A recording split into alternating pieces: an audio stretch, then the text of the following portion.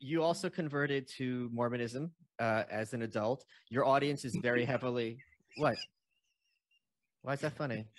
I just thought that was funny. As an adult, I mean, I can see kids making that choice, but as an adult, no. But I meant it's unusual, somewhat. Just I want to clarify. It wasn't like your family converted when you guys were kids. Yeah. So I meant your audience is very heavily Christian. Do you ever get heat from traditional Christians, many of whom hardcore Christians regard Mormonism as like a heresy? No, Michael, they don't ever say those things to me. Yeah, I have. Yeah, I have. In fact, I was with Billy Graham at his house.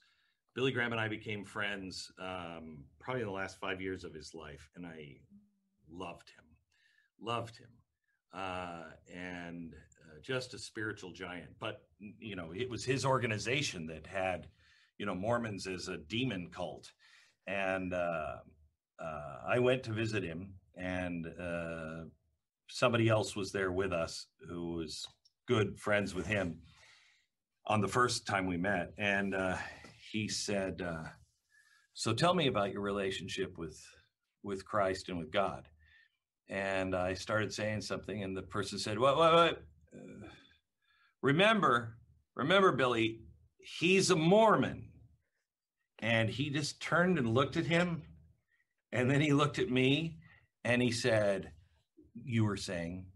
And I told him, and at the end, he was crying and I was crying. And he looked at the other guy and said, he sure sounds Christian to me. And it was that weekend that he actually removed Mormons from the cult status.